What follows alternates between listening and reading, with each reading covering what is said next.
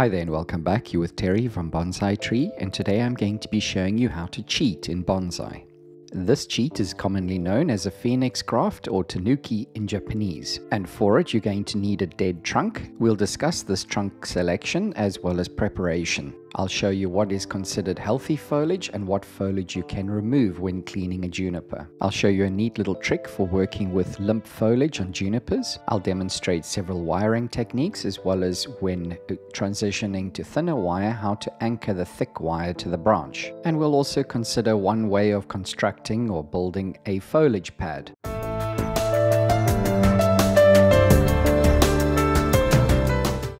If you find the following content helpful, then you can thank me by clicking the thanks button just below the video. I started this Tanuki in 2021, and in a very short space of time, I'm really surprised to see the amazing development of this tree. Let me start off this video by addressing the burning question that I'm sure many of you have, which is why create a Tanuki in the first place? The simplest answer to this question is that if you are wanting to add a juniper with a very nice live vein in it and lots of dead wood, and you live in South Africa, the only way that you're probably going to get that is by creating a Tanuki, as we do not have the material available to us that some countries do, where you can collect beautiful yamadori with those qualities. The basis of any Tanuki is going to be a dead trunk. This trunk that I'm using was a juniper growing in a parking lot that I collected but didn't make it. Rather than to allow the trunk to go to waste, I decided that I would make a phoenix graft or Tanuki with it.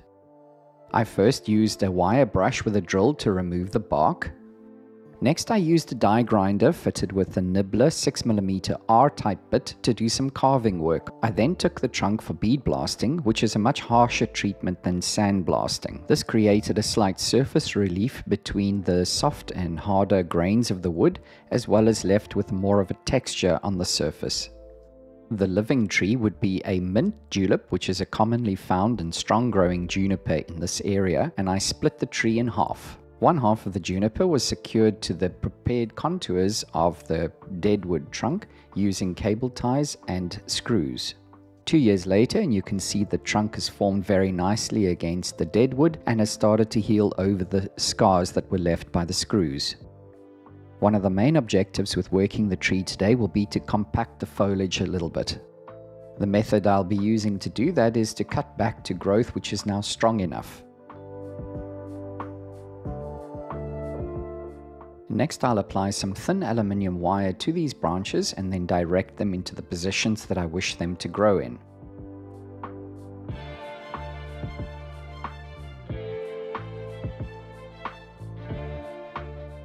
It's important that you try to avoid crushing foliage against the branch when you're applying this wire, so try work delicately in between the foliage.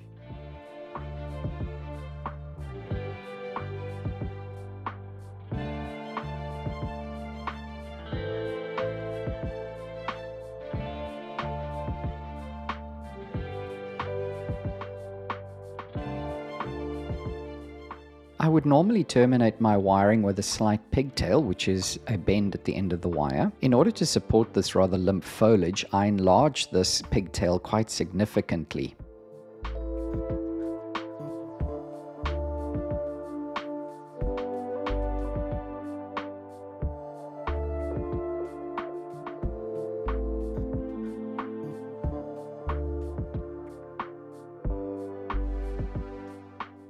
It is often considered a taboo to cross wires when wiring bonsai trees. However, when you're applying wire to so many portions of growth, it is almost a certainty that you would need to do this. The reason why you should avoid crossing wires if at all possible is really only that if you wire thick wire or place thick wire over thinner wire, it can cause this wire to be forced into the branch and creating severe wire bite or damage. To avoid such a scenario, always apply the thickest wire first, and then if you need to, you can cross over with thinner wire. To create a foliage pad with volume, it's important that you position wired branches at various heights.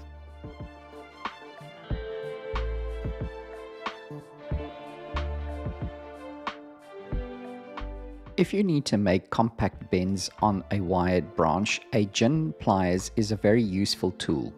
When I'm going through this tree and pruning the foliage back, as I mentioned my objective would be, this is the kind of foliage that I'd be looking to keep on the tree. This is healthy, vigorously growing foliage.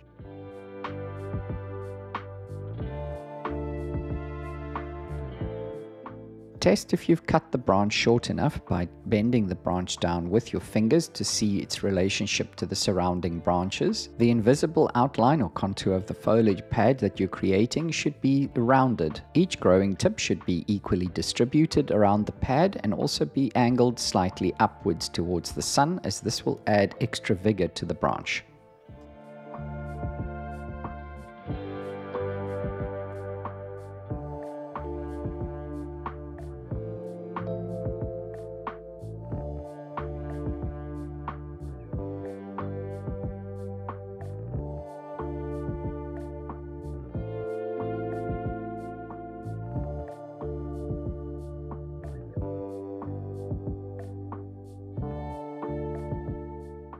A piece of white paper positioned below this finished foliage pad that I've just created will help to demonstrate some of the techniques and comments that I've made. You can clearly see the branches reaching out to an imaginary contour which is very rounded. You will also notice that the branches do not take on a very exaggerated bend. They are more sinuous to mirror or replicate that of the trunk.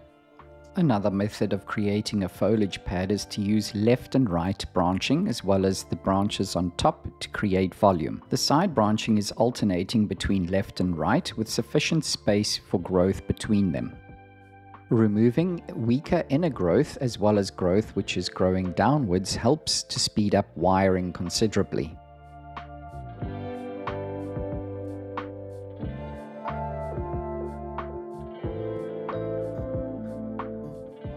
This needle or juvenile foliage is a response to stress. It's best to leave this foliage alone. Don't remove this foliage, and in time the juniper will produce more of the adult or scale type of foliage.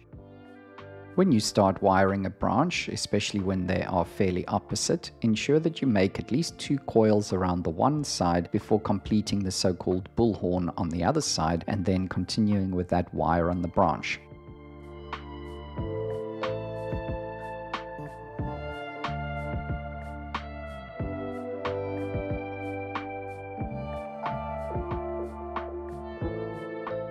Those pigtails that I referred to earlier should not be created too tightly, as this will restrict the growth of the foliage. When manipulating or positioning the wired branches, try to keep the angles quite gentle to the primary branch that they're growing from.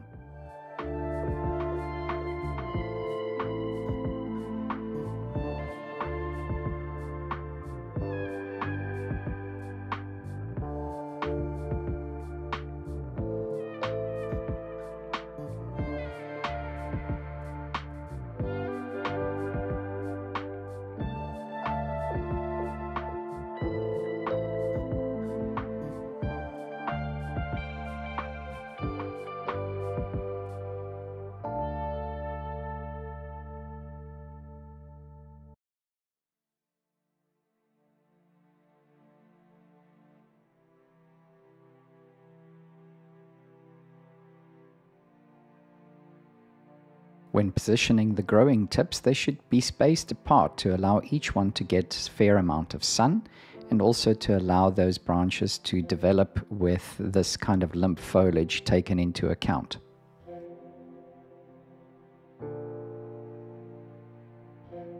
This juniper was wired not too long ago, and this wire has yet to start biting in, but the tree has extended, and so I'm using a lot of the wire that is on the tree to still keep the branches in position, but adding more wire to this to allow for the extensions that have grown since then. It is important with wired junipers not to remove the wire too prematurely, as the branch will simply return to this position that it was in before. So you need to wait until the wire is biting in quite considerably before you consider removing it. And if you do remove it, remove only the portion or that section up until where the wire is biting in.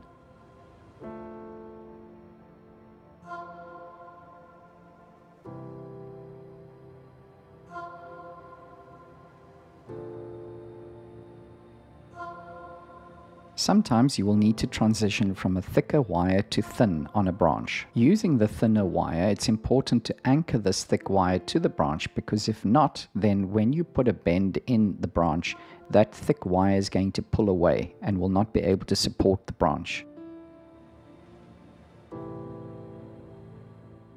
Lifting the terminal end of the branch doesn't seem like it would make much of a difference, but it does to the vitality of that branch, and so lift the terminals up at about a 45-degree angle. Once the branch is in position, you can neaten up the underside of the pad by removing any foliage that is hanging down. Foliage pads in the upper portion of the tree tend to be a little bit more compact and also more defined than branches or foliage pads in the lower portions of the tree. To create added interest to the tree, the foliage pads should be positioned at different heights and not all on the same level. This is essentially playing with the negative and positive spaces, the negative being the space between the pads and the positive, of course, being the pad itself.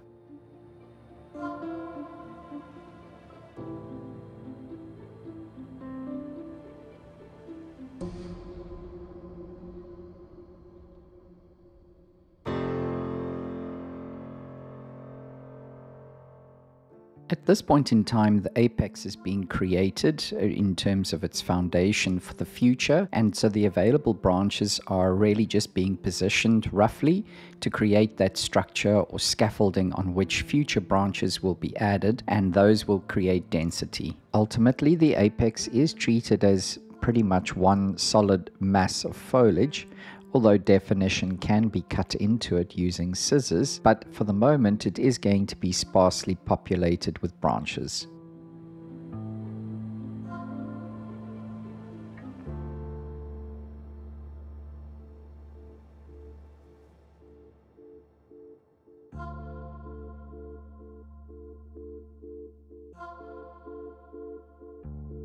If you found that content helpful and you'd like to thank me for it, please do so now by clicking the thanks button just below the video. These scars that are visible in the trunk are remnants of the damage caused by inserting the screws which hold the trunk against the dead part or the dead wood. I suspect that in a season they will be completely healed over. What's likely to take longer is this damage caused by the screws or inserting the screws and then that portion of the live vein actually dying back. I do believe, however, that the live vein will expand and eventually cover this damage. Splitting the live juniper and then attaching it to the surface of the dead trunk has produced a very pleasing result, in the sense that there is no real visible gaps between the two trunks. An alternative technique would have been to carve a groove into the dead trunk and in that to lay the whip of the live juniper. As the whip thickened, it would secure itself into that groove, meaning that you wouldn't necessarily have to use screws to also secure it in place, and then eventually it would mushroom out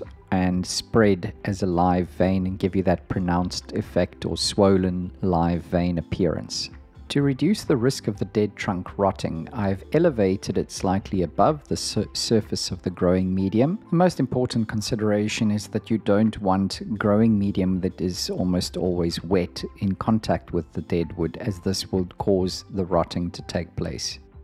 Staying on the subject of deadwood, I'm very happy with the results of the deadwood work that I originally did, followed up by the bead blasting, or shot blasting rather. The wood seems to be aging very well, taking on a nice appearance, an aged appearance, due to the weathering that is happening to it over the seasons, and also as the deadwood has not been treated with any preservative yet. The weathering, which I referred to a second ago, has also been enhanced by the fact that the bead or shot blasting also created a texture on the surface, which is picking up more of the dirt and other airborne particulates that are floating around. I will probably not treat the deadwood with anything yet for the next few years still, and this will allow the weathering to continue to take place and for this characteristic to set in even more.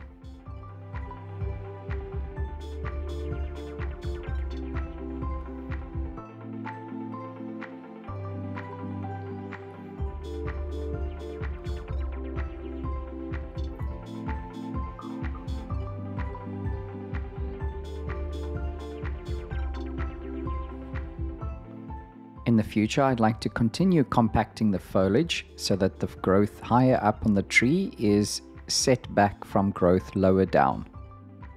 With that said, it brings me to the end of today's video. Love them or hate them, Tanuki as a cheat in bonsai is here to stay. And I also think it's another opportunity to really stretch your creative and artistic muscles.